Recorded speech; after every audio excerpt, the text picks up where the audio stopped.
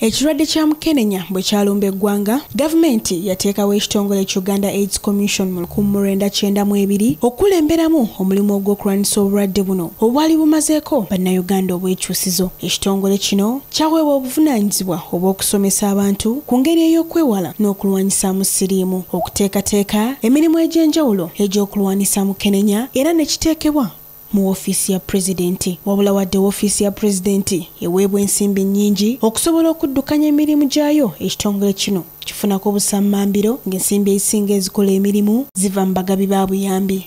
Wano Sipiika wa Paalamenti Anita Among asinzidde n'ayambalira gavumenti olw'okulemererwa okuwa ekitongole kino ensimbi ezimala, ng'ensimbi ebitundu 80 ku buli 100 ziva mu bagabi ba buyambi.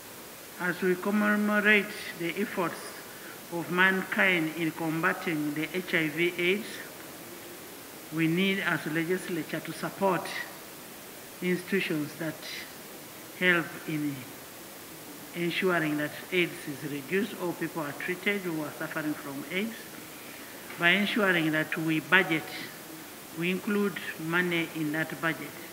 When you look at the budget of those institutions, 80% comes from donor funds.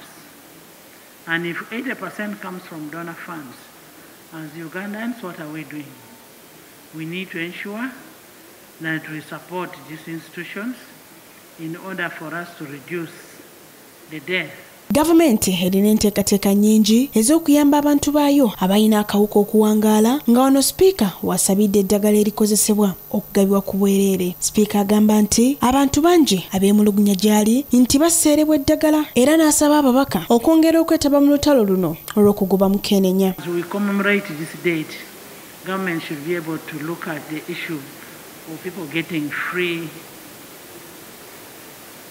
ARVs. Wano Nampala w'oludda oluwabula gavumenti John Baptist Nambeshe wagambidde nti gavumenti eteekeddwa okwongera amaanyi mu kulwanyisa obulwadde buno ng'amawanga amalala bwe gakola. Wabula ono era aneenyeza gavumenti ng'agamba Palamenti egerekera ekitongole ekirwanyisa mukenenya ensimbi ezimala, kyokka bano ne babawaako ntono.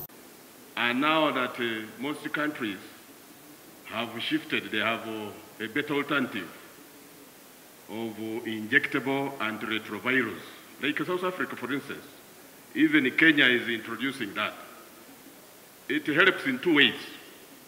ARVs, most people, because they have been sick, ailing for quite a duration of time, memory lapse, they forget even to take it on a daily basis. For the last financial years, 3 consecutive financial years, the budget committee has always been allocating 25 billion.